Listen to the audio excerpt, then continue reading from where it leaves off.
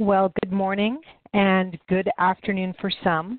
My name is Jennifer Joyce, and I am the Regional Vice President of Sales for the Western Territory here at Conducive Technologies, talking with you today about how we can achieve at least 30% faster SQL performance. Now, this webinar is really broken out into two parts. The first part, I'm just going to call that the thought leadership portion, and that's where we're going to just dig in under the hood, get under the technology stack, and start to explain just kind of what are some of the I/O inefficiencies that are occurring, some I/O degradation issues that are occurring in the environment, especially if you're running SQL Server, particularly if you have virtualized that environment, but also applicable to physical servers. We want to just talk about what's happening under the hood that's stealing the underlying IOPS and throughput that's causing the underlying storage system to work much harder than it needs to be, ultimately slowing down performance where it doesn't need to be slowed down. So that's the first part. The second part, we're going to talk about some of the inherent I/O penalties that are occurring. We're just going to bring a couple of them to light. And then we'll go over an overview, no more than 10 minutes, of how we can actually address those issues. We really just want to talk about what the solution is, which is going to be focused on velocity. This is a set and forget software utility that runs silently in the background on Windows servers. So if you're not here for a Windows Server environment webinar, this is probably not a good use of your time. But if you're running Windows and you're running SQL, this is going to be an excellent use of your time. So we're going to talk about how that software is tackling those I/O inefficiencies within that Windows and SQL context, and how we solve it, and how we can get that 30% or more faster experience. Obviously the compelling event here is that, there's other ways to solve performance issues than just throwing more hardware at it. I know hardware's gotten cheap over the years, but when you have to buy a lot of it, it's not so cheap anymore. This is a unique solution that can actually solve that problem, and it is a software problem, it's not a hardware problem, with a 100% software approach. Now, we're also going to be giving complimentary NFR at the end of the webinar. And just a quick housekeeping item, the webinar is recorded. If you have to drop off at any point, you will get the recording and you will get your free NFR for having attended at least a portion of the webinar today. And that is more than a 500 MSRP value. We want to make sure that you can use the software, because really where the rubber meets the road is where you're going to see the results. The proof is in the pudding. So with that said, just enough of an introduction there, I would like to announce and introduce my partner in crime, Howard Butler. He's on this call with us. He is the Senior Director of Systems Engineering. And I'll just say this, a quick little tag for Howard. If there's anybody on here who's a big car buff, if you're ever on a one-on-one call with Howard, try to talk about that with him, because he not only specializes in accelerating performance in computers, he is also actually a race car instructor. So Howard, I'll turn it over to you real quick. Well, thanks very much, Jennifer. Always glad to join you here. And by the way, guys, don't let Jennifer's title fool you. She's quite technical as well, as you'll see as we get going along here. But one of the things I did want to mention, Jennifer, is that we'd like to really make this session interactive. So there is a Q&A box over there, and as we go through this presentation and discussion and so forth, if you guys do have any questions, please feel free to write them up, and then we'll either get to them during the session as part of our interactive conversation with you, or get to them at the very end. So thanks very much, Jennifer, for inviting me. Yeah, thanks for being here, Howard. You're going to keep me out of trouble. I'll try. Okay. So it's a hard task to do. I'm pretty good at getting into trouble. So let's carry on here. We're gonna just give you a quick overview of Conducive Technologies. Now, personally, when I come to a presentation like this myself, I really want to know who I'm talking to, but I don't want them to spend too much time on telling me who they are. So I need to know who I'm talking to. I need to know what their street cred is, but then let's move on into the meat and potatoes. So that's exactly what we're going to do. I'll keep this very high level. Now, some of you may not have heard of Conducive Technologies before, and you may be wondering, okay, why in the world do we have, this company think they have any thought leadership to be talking about this subject? Well, here's why. We are actually a 38-year-old company. Dawn, I think we've got to update that slide. It's a little It's been around for 38 years now, I think. And we are actually the 12th oldest software company in the world that we know still exists. So that's saying something. If you translate on software years, that's a very, very long time. Now, we originally started out as a company known as Diskkeeper, and some of you may have heard of that company. In fact, some of you may have used or are still using that software. It has evolved, but about 5 years ago, the company, we brought out a really revolutionary intellectual property into the marketplace, and it had absolutely nothing to do with our legacy of defragmenting, which we were known for as the #1 disk defragmenter for the Windows environment for the past 20-plus years. But we had to evolve. We had to come up with new approaches and new ways to optimize performance, and that's exactly what we did, but with that long legacy. So now we are focused today on velocity, which is for both physical and virtual servers. And you can put this on any given SQL system and get anywhere between a 30 to 40% reduction in I/O traffic and consequently the equivalent amount of throughput. We find that the Windows operating system is just stealing IOPS, stealing throughput, and that we've found a way with our software solution to solve that. Now, a couple other things about us that you can see on the slide here. Gartner Cool Vendor. They gave us the Cool Vendor nod because they literally had no quadrant to put us into. There is nobody who can do what we can do, especially with our legacy, our deep relationship with Microsoft. At some point, we've actually even had access to the Microsoft operating system source code and have written some of the line items that went into the original source codes. So that's how deep we go. We're also a VMware TAP partner. We do have a page up on their partner portal. So just a little bit about us. So I think I've probably belabored that enough, but I do want to just mention these OEM relationships as well. We'll come back to that a little bit later on one of the core engines that we're focused on in our software today as a major solution that accelerates performance. So just a little bit about us. Okay, so we want to get into a little bit of kind of the lay of the land and explain what's happening that's creating all this noise and unnecessary I/O traffic. What is this I/O degradation issue that steals this performance? Now, let me just give you a couple of opening slides here real briefly on market research that we've done that you might find interesting. Now, earlier in the year, we conducted we believe is the largest independent study done on I/O performance. This is on over 1,000 IT professionals, and we've actually done the survey for a number of years in a row now. And, it's interesting. We asked them, how many of you have performance problems so bad that you're actually getting staff or customer complaints due to the sluggish performance? Slow queries, slow performance, batch jobs taking too long. Well, the graph shows it. You'll see that 28% of all organizations raised their hands and said, yes, that's us. We do have slow SQL performance bad enough where we get complaints. Now, the funny thing is that over the years that we've been doing this survey, this number has not gotten any better. Last year, it was around 27%. We've gone up by 28%, this incremental creep. But it's right still in that pocket of a full quarter of people are suffering from this. So if you're on this webinar and you fit into that category, we won't be surprised if you're one of those people raising your hand going, yeah, could use a little help here. So the next question that we asked was, of all your I/O intensive applications that you support, which one is the most challenging and what are you struggling with the most? So we did a word cloud here. The most number of responses are in the larger fonts. That's speaks for itself. SQL and anything running a database.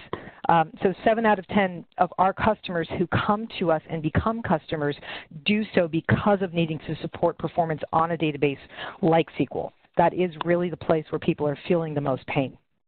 Okay, now let me just jump on to the next slide here. I think that's enough of a setup. So before I give you a picture of what's actually occurring and what the mess looks like and what the I/O degradation issues are that I'm talking about, I think it helps to start with this view of what healthy I/O profile actually looks like. This is what we want it to look like for optimal throughput. Now, as you can see here on the screen, this is a very rudimentary extraction, obviously, of your I/O profile. This is obviously oversimplified, but I think the takeaway is pretty obvious and immediate. You can see that you get nice, large, clean, contiguous writes and reads, and you can see you're getting a healthy payload of data with every I/O operation. You can notice how nice and sequential the nature of your traffic looks. Now, this is an optimal environment.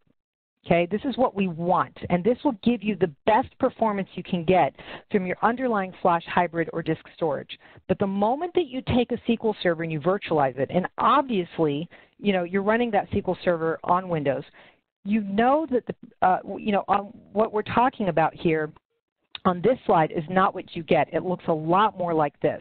Now, again, kind of going with that same theme of that rudimentary extraction here, what we saw before and what we see now, this is actually what's happening in your environment. And again, I think the immediate takeaway is very obvious. Suddenly now in this environment, the I/O characteristics are much more, they're much smaller, more fractured, and more random than they need to be. I'd kind of refer to this as death by 1,000 cuts. And this is causing the underlying sub-storage system to work much harder than it needs to be. I kind of call this the perfect trifecta of bad performance.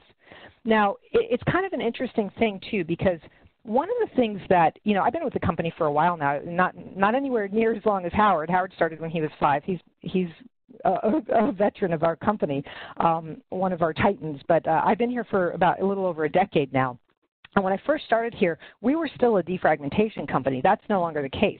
But we really focused on the fact that back then, the disk used to be the weak link. That was the problem. That's not the case anymore. You guys have flash, you have tiered storage. Many of you are now going hyper-converged. Some of you are even going cloud and you don't even own the disk anymore. Here's the issue, is that now that disk is fast and you've got tons of it and you've got hundreds of thousands of IOPS potentially in your environment, the problem is now that the Windows operating system has become the weak link. It used to be that the Windows operating system would throw out data and the disk could not keep up. It's actually an inverted problem now. The disk can handle way more than the Windows operating system is throwing out. And guess what? The Windows operating system is now the weak link. It could be doing a ton more than it's doing, and it's governing itself by this bad organization of data. That's where we come in, and that's why I mentioned now it's no longer a hardware problem. The disk isn't the problem anymore. It's now the Windows operating system that's holding everything back, and we can speed it up. Most people are not doing this level of optimization right within the Windows operating system because they simply don't know that it can be done. Once they learn about velocity and they realize that this software, it's a system of mini file filter drivers that embed right into the Windows operating system, Microsoft Gold certified, no one else can do it. They realize I can optimize this piece of my environment and get 30 to 40% more throughput directly from Windows and get that SQL database performing like it should be. Because it doesn't make sense. A lot of people are scratching their head going, I got 100,000 IOPS, I'm using 3% of it. Why am I still having performance issues? This is usually why when you're in that situation. Now, I got a little excited there. Let me continue here. So what we want to do is we kind of want to dig under the hood and see what's causing this. Why is Windows inflicting these I/O penalties into your environment? Now, on this slide, what we're going to talk about is the first penalty is, I'm going to start at the bottom of the slide. We're going to look at the I/O blender effect. Now, the I/O blender effect, it's likely that you've heard that term.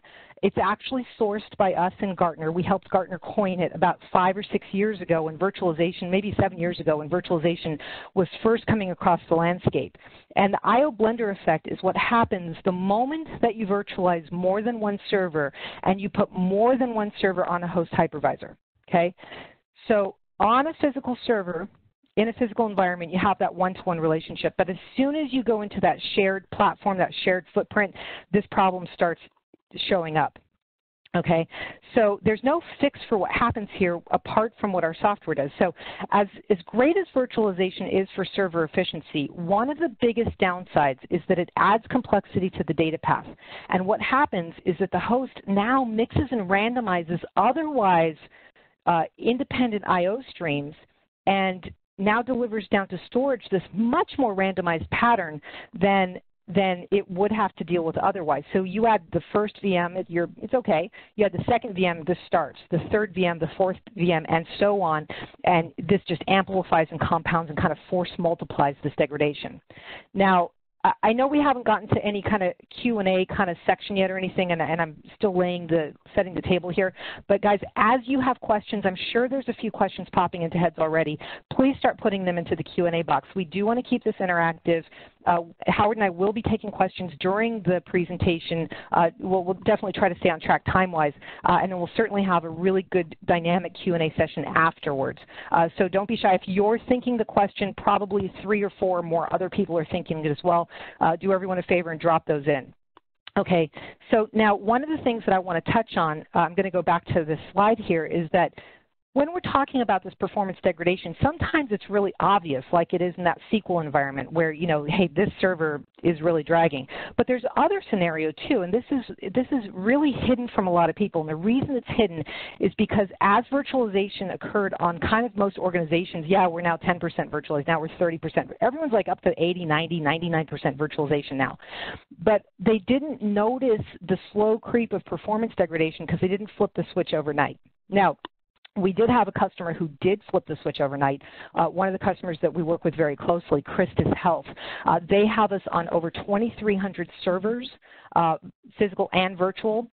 They don't have very much physical left at all, just a handful of servers, but this is about 2,300 to 2,500 virtual servers. They actually flipped the switch overnight. Now, they're up to 2,300 servers now. At the time, they had about 2,000 servers. And Howard, I believe you were involved with that evolution. Maybe you could share a little bit about what happened when they just kind of, you know, lights on this new data center and went completely virtual.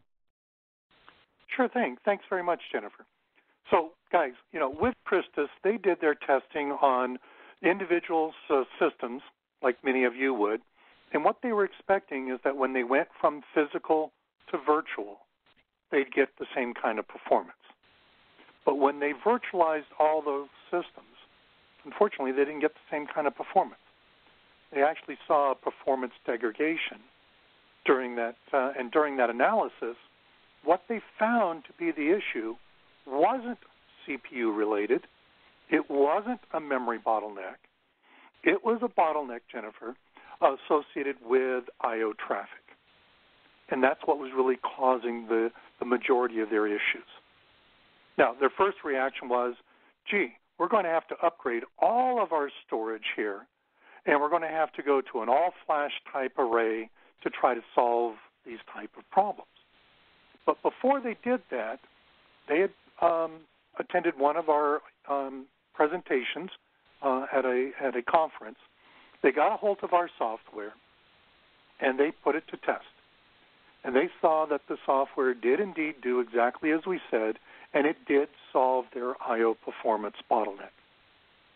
So, Jennifer, rather than them spending, what was it, something like $2 million to do a forklift, you know, replacement of all their storage to go to a new flash type of storage array, we saved them from being able to expend that money and use that money elsewhere in a more tangible fashion. Well, Howard, I thank you for reviewing that. And it's funny because I now manage the account, but this all happened before I managed the account. We were having dinner with him last summer, and I asked him, because the case study is incredible. It's on our website. Go grab it. But, you know, we were having dinner with him. I'm like, did this actually happen? And they're like, absolutely. Every word of that's true. So that was a really, really neat story for you guys to be able to check out. Now, as difficult as this I/O blender effect penalty is that's being caused by virtualization, there's actually even a worse penalty upstream, and that's the one being caused by the Windows operating system. Now, I alluded to this earlier, but let me go ahead and just kind of go into this a little bit more, because we are, as I mentioned earlier, we are the only company who can play in this area.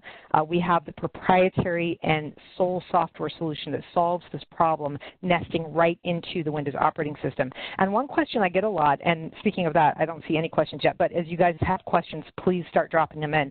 One question I get a lot is your software compatible with fill in the blank? And, you know, it's naming different types of SANs, different types of hypervisors, different types of applications, you name it. We are compatible with Windows. We install inside of Windows. We're fenced within Windows. And if it is compatible with Windows, it is compatible with us. So the question to you, are you compatible with blank? If it's compatible with Windows, we can play. So we're good to go on all hardware platforms. Now, there's some severe inefficiencies in the handoff of data between the Windows operating system and the underlying storage. Let me get back to that. There are no APIs that connect the two other than using the rudimentary framework that Windows has already used, always uses in that environment. by addressing the logical disk to write the data. And Howard, I know this creates a really serious problem because the Windows operating system for any given file that should be written in red with just one I/O or two I/Os or just a minimal number of operations, Windows ultimately takes any given file and breaks it down to be much smaller than it actually needs to be. And ultimately what happens is you end up in a situation where you're processing 4 I/Os or multiple I/Os for a single file that really should have been written in red with just one I/O. So Howard, maybe I could just tap you on the shoulder here real quick to give us a little bit more about what's actually happening. Why is Windows so inefficient in the handoff of data? Well, to really think about this, the Windows file system does take kind of a one-size-fits-all type of approach. When a file gets created or extended, the Windows file system doesn't really know how big that file ultimately is going to be. So what it will do is that on the logical side within the Windows file system, it looks for the next fixed allocation size. And if the file extension or file size is going to be bigger than what that segment of free space that Windows is now about to allocate, if that extension is bigger, it's going to write what it can into that location, and then it's going to go find another, the next available free space. And it's going to continue down that process of allocating little tiny segments of free space. Each of those extra allocations takes a separate I/O request to be processed. So rather than getting one large sequential stream of I/O, what Windows is causing is all these little small, chopped up, random, fractured I/Os that are truly the toughest problem for storage systems to try to process. And as you'll see, as you're getting all those small random I/Os from the system itself, if you ever go and look at any type of benchmark utilities, where they create an artificial workload, they usually give you two different types of numbers. They'll give you a measurement score for random I/Os and for sequential I/Os. And you will always notice that those sequential I/Os outperforms the random ones. So if we can help enforce to the file system, into Windows, that most of your I/O traffic are going to be these larger, more sequential type of I/O requests, that's how you're going to get the best performance from your environment. Well, thank you for the overview, Howard. I really appreciate it. Another example is crossing my mind, and that's the University of Illinois. They actually had their hardest-hitting databases were a combination of Oracle and SQL, and the Oracle running in Windows. So they were running those databases on the latest Dell servers. They had compellent all-flash arrays in their environment.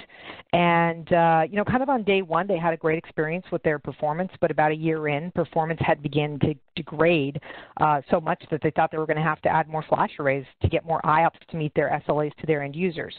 But this is only a year into that hardware environment, so they're kind of like, yeah, that's not really what we want to do. So they started sleuthing around for solutions. They came across us, and they found out what we did. Our evaluation of our software is completely free. They tried it. They figured they had nothing to lose, and we more than doubled the performance on top of their existing flash arrays by solving this upstream problem of this small split, Windows tax kind of I/O. I was on the call with a customer the other day. I'm not sure if I'm going to use this phrase or not, but they just finished an evaluation, Howard. They had a smaller environment. They've got 2 hosts with 14 VMs, and per our recommendation, they just put the trial on all 14 VMs. We got on the phone with them, and they said it got rid of all our garbage I/O.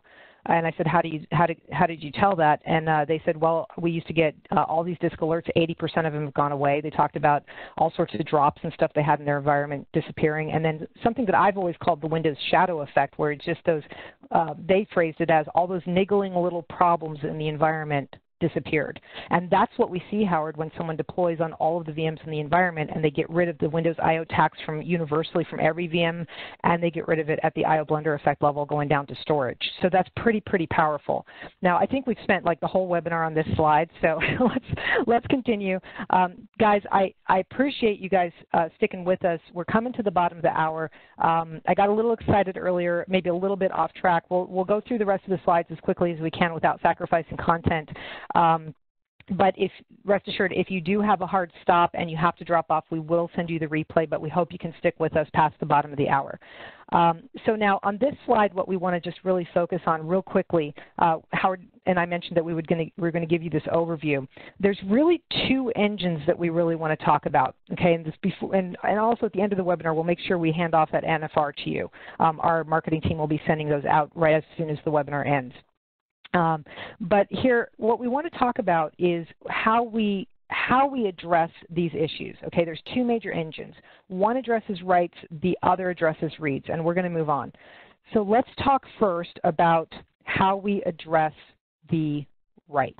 Okay, now Howard, you know, we already talked about how Windows has this issue where it's only looking for the next available allocation of the logical disk layer, whether it's the right size or not. Now, what we want to do is give Windows some credit in this sense, because a freshly formatted NTFS volume isn't so bad, but it is going to start degrading right after it's been put into use.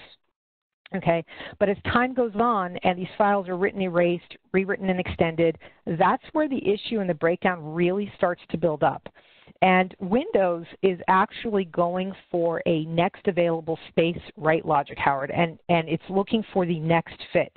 So here's what happens. If you're trying to write a 64K file and the next available space is only 4K, it will fill that 4K. It will split, find the next available location, fill it, split, rinse, and repeat until the entire file is fully written. And I'm talking at the logical disk layer. I'm not talking about down at storage. Remember, we're dealing with a file system, not block-based organization of data.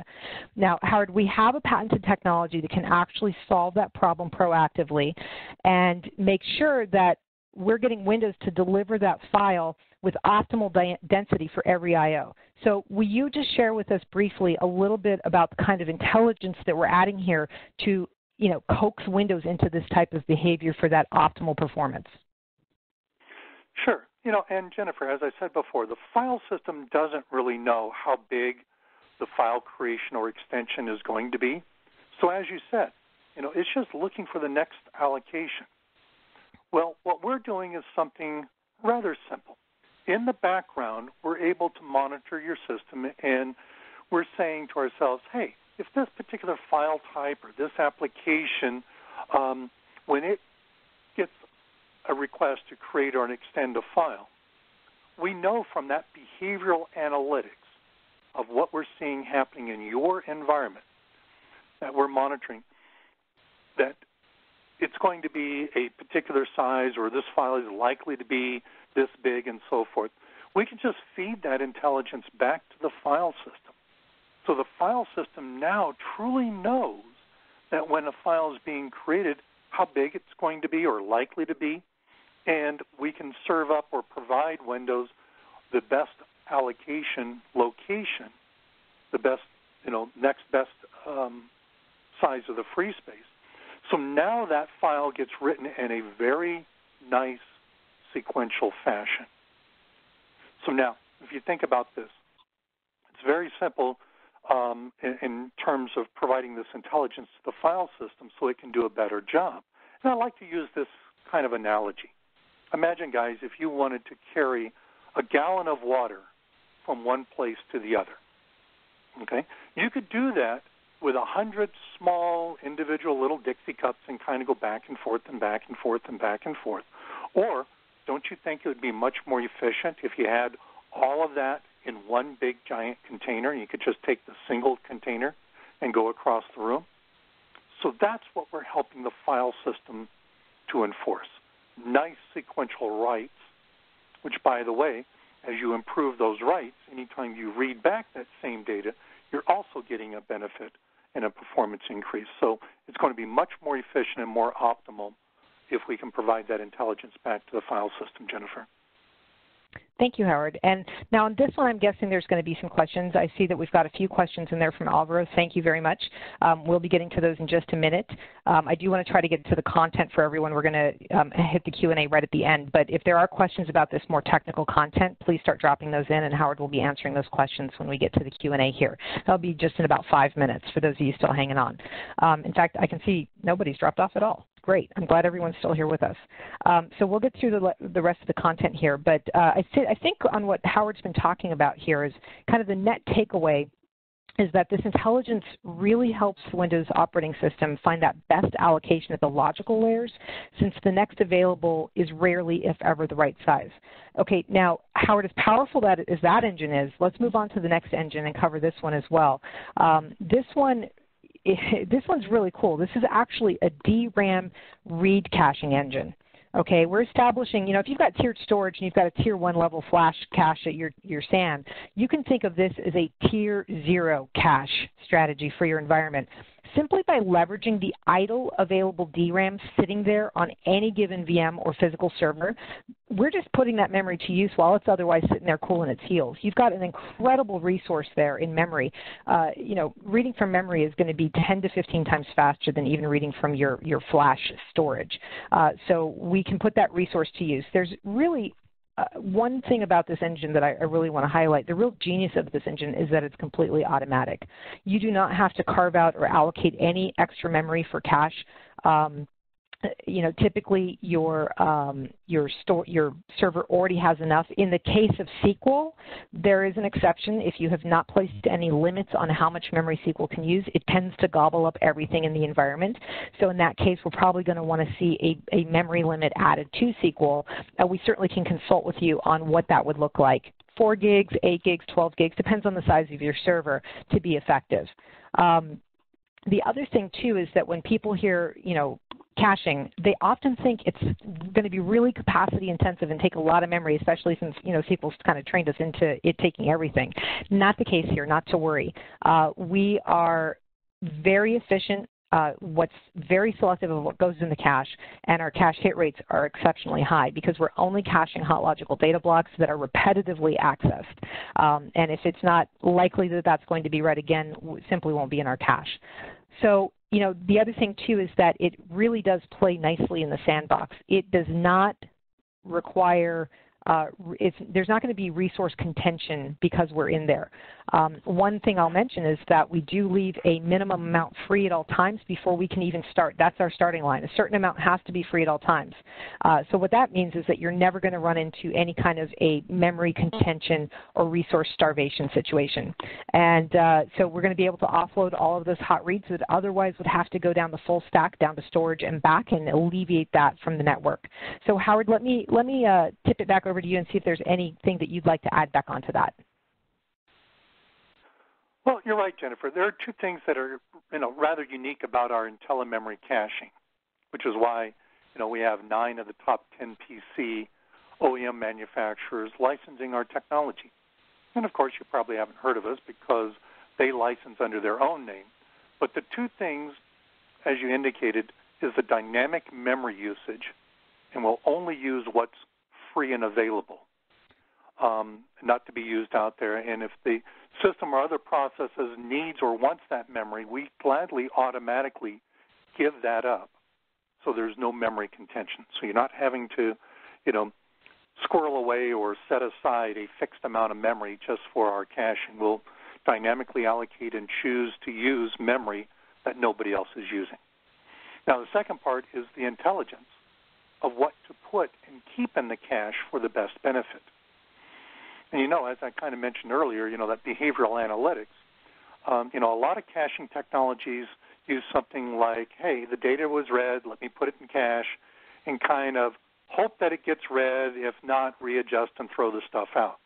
Well, like I said, that behavioral analytic approach that we take, we know firsthand, based upon our observation of the workload involved, what your applications are truly reading from, knowing at what time that's occurring, how repetitive it is, we can make the best judgment as to what to put in a cache and how long it should stay in there. And, what you're going to find, especially in a SQL environment, SQL does a fairly good job of caching some of its own internal data. But, gee, guys, guess what? That's not the only I/O traffic that's occurring on that Windows server. It may be one of your more important applications, but there are literally thousands and thousands of I/Os that are happening all at the same time. And if we can help eliminate and reduce the congestion of I/Os coming both from SQL as well as other sources in that system, then we're going to have the biggest performance gain and be able to truly eliminate a very large portion of the unnecessary I/O traffic from having to go down to storage. So that's kind of what we're doing there. We reside on the VM, okay, on the systems, and if we can cache that data, that means that we're satisfying those reads as memory-to-memory type of data transfers, which literally are 10 to 15 times faster than going to flash or SSD. So this is where you're going to see a huge performance gains as we can continue to offload that unnecessary I/O traffic and increase the bandwidth of the I/O traffic that does go to storage, that it can be used for other useful things, Jennifer. That's fantastic. Okay, guys, so we're going to start wrapping it up here and get into the handoff of the NFR and best practices on evaluating and also answering your Q&A. Just highlight a couple of things for you on this. I'm just going to talk about just one or two of these. This is a deployment that I got to do right in the middle of the screen, ASL marketing. This was a pretty neat one. You know, we had a situation where they didn't have the budget to rip and replace their hybrid storage, and they wanted to see what we could do for them. They had a batch job that was taking 27 hours to import, and it was supposed to be overnight. Do the math, 27 hours does not equal overnight. And we got that down to 12 hours. That was a pretty big one. They were astounded. It was a great case study call to be on and be part of. Another one that's real interesting, Stockport College. They had enrollment that was taking 15 minutes on enrollment day. Servers were stalling. They did the upgrades. They got velocity in there, and it went down to 5 minutes. They liked it so much they tried it on another application on their payroll reports. I know that Crystal reports were in there in the mix as well, speeding up. So just a lot of really great stuff here. And again, we'll move along here so we can get to the prize. Just some more case study type stuff. Let's go ahead and move on. Just really great performance type stuff. We want to be able to see this in your environment, so let's talk about what the product does. This is what the UI looks like. You're going to get a real nice layout of the total IOs eliminated, what percentage of that is reads, what percentage of that is writes. You can scale it up and down to see it on different time frames. And you're also going to, well, there's no more UIs here, but you're also going to be able to see very detailed information on our memory utilization, dynamic memory utilization for caching, our read cache success rates, how much that read traffic is being served from that. And it also, we have a centralized management console, which is super nice. You can get a stacked view of every single server individually and the performance benefits you're getting on each server. Now let's talk about best practices. Now the step one, add more DRAM if possible. Okay, let's take that back a step as well and say what we typically see is that most servers already have enough DRAM on them. In the case of SQL, you may be looking at placing a cap somewhere, a limit somewhere to make sure that you have between 4 to 16 gigs free. So on all other servers besides SQL and Exchange, we found that caps pretty much aren't necessary, and 98% of systems and environments already have more than enough memory on them to accommodate. So there's going to be very minor tweaking with that. I've already touched on step 2 and step 3, monitor the velocity dashboard. So within 48 hours, you're going to start having some meaningful information coming out. If you're seeing really low read percentages, we probably don't have a cap on SQL, or there's no read traffic because we're only caching reads. So all of that analytics will be in the dashboard, and you can certainly schedule a call with myself, Howard, or your account manager or SE that covers your territory. So that's really kind of how we want to engage, is just get you the software, and we do want to hand off that NFR. So you're going to be getting a free NFR. Now, I'm going to just throw this out here real quick. There's 2 things that you might want to drop into the conversation box right now. And I'm going to tell you what they both are. So the first one is, rather than just testing with your one license NFR on one server, we can get you trialware to run on multiple servers, and we can get you the console, the velocity management console. You can run it on every server in your environment, like the guys I was talking about earlier that had the 14 VMs. They threw it on everything, and they got the results. So if you would like that and not just the NFR in the chat box, please type in VMC. That's Velocity Management Console. Just type in VMC. And we'll make sure that when we deliver your NFR that we also get you the trialware and the console. Okay.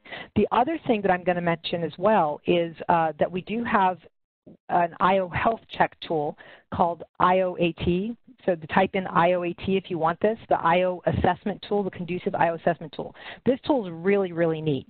You can do an IO health check on whatever servers you want in your environment to see if they're even candidates, to see if they even have the I/O degradation that we've been describing, especially your SQL servers. It'll also give us a pre-check if you've got enough free memory or not, or if you're going to want to look at making memory adjustments. It's agentless. It's just using remote WMI calls to collect existing perfmon data from those target servers, so nothing has to get installed on those servers, so really no change control requirements there. So if you want that, type in IOET. If you want them both, type in both. And what we do recommend as the best practice is to deploy Velocity to all the VMs on a host or even all the VMs in your environment at a minimum if you're doing this on SQL, on your SQL server. But if you've got other points that data is flowing through, for example, it's a 3-tier architecture and you've got maybe an app server and a web server, each of those servers adds a potential point of latency. I'd recommend putting Velocity on all 3. So that's our presentation today. Let's go ahead, Howard, and drop into the Q&A box. I see we've got a bunch of questions coming in. So I'm just going to start from the top, and we're going to just go straight down the list. Keep throwing them in. We will stay on the line as long as there are questions coming in. The first question from Alvaro is this problem happening for SQL 2017 on Linux? So Howard, I'll tip you on that one. Well, a part of this does occur in the Linux environment, especially that I/O blender effect. You know, our target audience here today are for systems running a Microsoft Windows OS, and you probably do have some mixture of both Windows and non-Windows platforms. Our solution set is directly for Windows, but if you recognize the fact that all of these VMs live perhaps on the same host or connected to the same type of storage, we can significantly reduce that blender effect and even help on those non-Windows platforms by solving the I/O traffic that's occurring at the Windows level. So it's kind of going to be a give and take type of thing there, but our solution is mostly focused on the Windows side of things. Fantastic. So we just have maybe 4 or 5 actual questions. Everyone else is the VMC and IOET. So we're going to get through these questions pretty quickly. If you are holding on to a question you haven't dropped in the box yet, we will wrap up the call as soon as we get to the last question. So drop them in now so we don't miss you. So Alvaro also asks, are you guys doing any demo of the product? That's been answered, I believe, at the end of the webinar here. Absolutely. You can use it on everything. Now, Howard, another question, a good one from Alvaro is this problem happening for Windows 2016? It's happening on Windows 2016. It's happening on newer versions of Windows. It's happening on the older versions of Windows. It is the Windows NTFS file system. And upgrading to a different version of Windows is not fixing the problem. This has been, we've been doing this since, the good old Windows NT days, all the way back to Windows NT 3.5.1. And the same situation of split IOs and unnecessary I/O traffic has been the bane of performance for Windows applications and systems since day one. We are a tried and true solution that Microsoft acknowledges and recognizes. As we even have a SQL certification with Microsoft to know that we play well with all of the applications in your environment and so forth. And that's a pretty big feather in our cap. So yes, it is effective, a problem that is apparent in current and past versions of Windows. Well, and Howard, the SQL certification you mentioned, we didn't mention that at all during the webinar. That actually, as far as I know, we're the only software publisher that has been certified. Usually that certification is very elite and reserved for the really large hardware manufacturers like HP and IBM and things like that, right? So true. It's a very elite certification and, a pretty big feather in our cap to have that. So that's really cool. Kwang Pham asks, can we put a cap on how much Velocity can use? So he asked this when we were talking about telememory, or when we were talking about the read caching.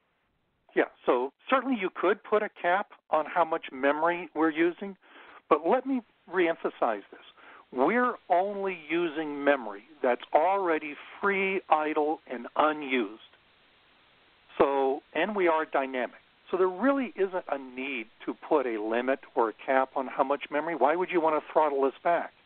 If the memory is just sitting there idle and nobody's using it, why not have us use that memory for the betterment of your environment, and because we will be able to detect when there's a memory demand and be able to shrink or purge our cache and give that memory back to Windows, pretty much eliminates the need to put a limit on how much we can use. Howard, if someone wanted to, they could. Oh, yeah, they could. Yeah, and there's a natural cap in place as well that we have that starting line. It's anywhere from 1.5 gigs to 3 gigs, has to be free at all times for us to even think about starting to cache. So if you have a specific environment that you feel like you want to put a cap on velocity, yes, you can, but we just don't have anyone do it because we found it to be very unnecessary. The next question is from Brian Fowler. I assume that this is not limited to VMs. Can this be used on a physical server with SQL Server with the same results, or is the more focused on data pushed through a hypervisor? Howard? Well, I'm going to let you in on a little bit of secret here. We work equally well with both virtual machines as well as Windows physical machines. So have at it.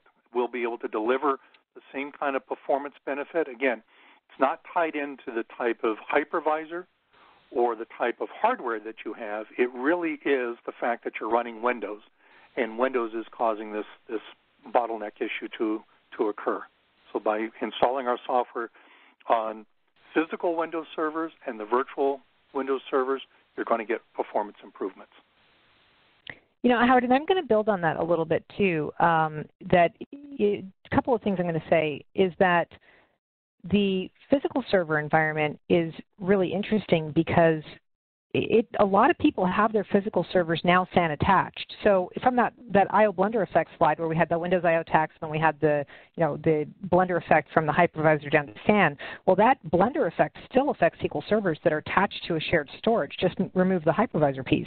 In fact, we have, and this one's really, really fascinating, a proof of concept that Howard and I wrapped up just a few months ago.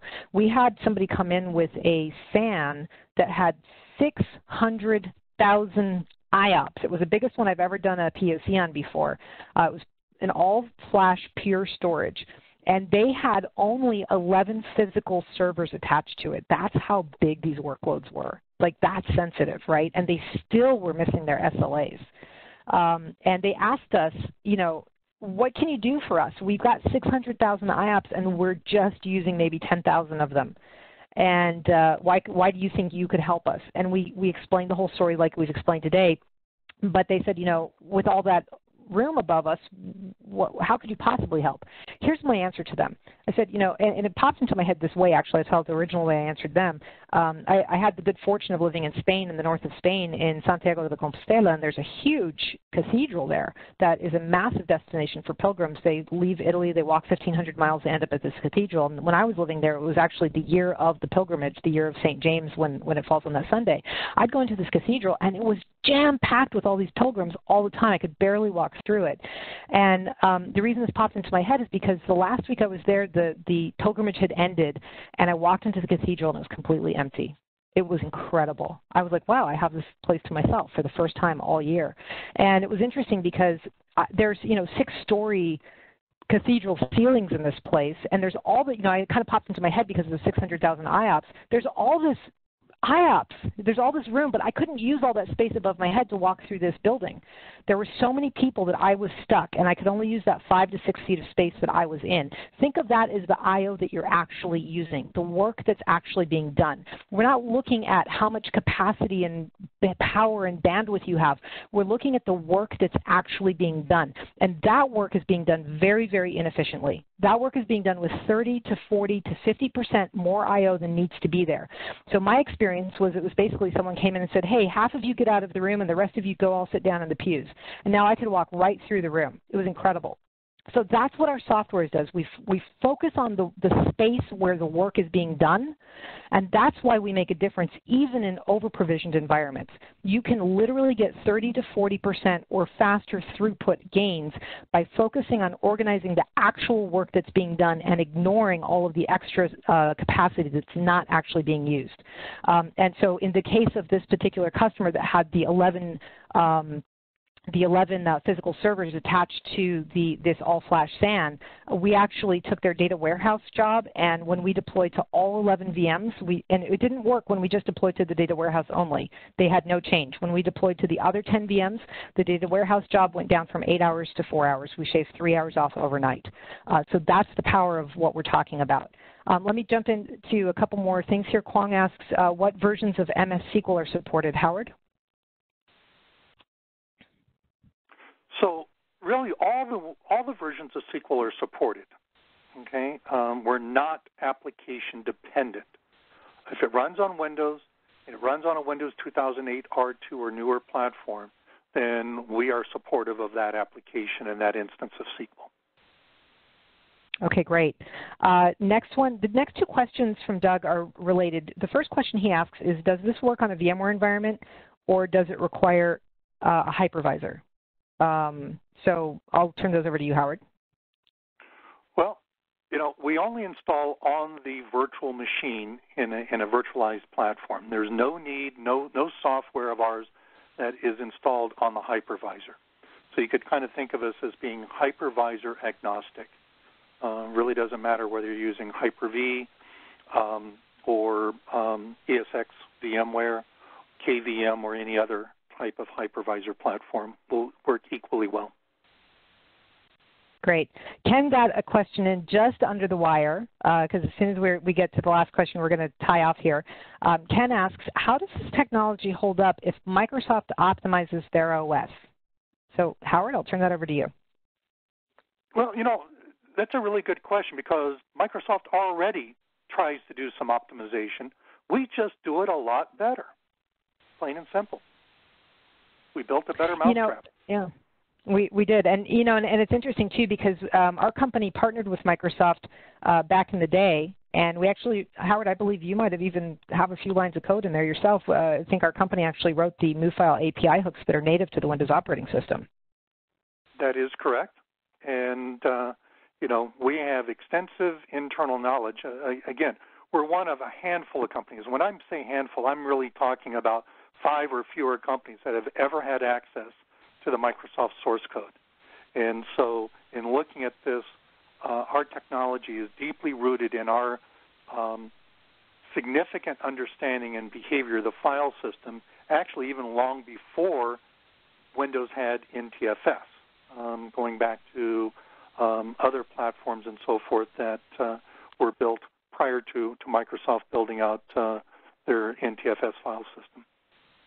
Yeah, thank you, Howard. And I think inherent in Ken's question is, what is the likelihood that Windows might do something on their own to address this? And it's probably pretty small, because the design that is so embedded and entrenched in the Microsoft operating source code, it's been the same in every release as far as the behaviors that we're fixing, and it's not going anywhere. On top of that, the DRAM read caching is completely separate from that. So I think we're in good shape, and our product has a lot of longevity ahead of it. So we appreciate everybody attending. We're cutting off the Q&A now, so anyone else who drops in a question last minute, we will get to you privately. We really appreciate everybody attending today.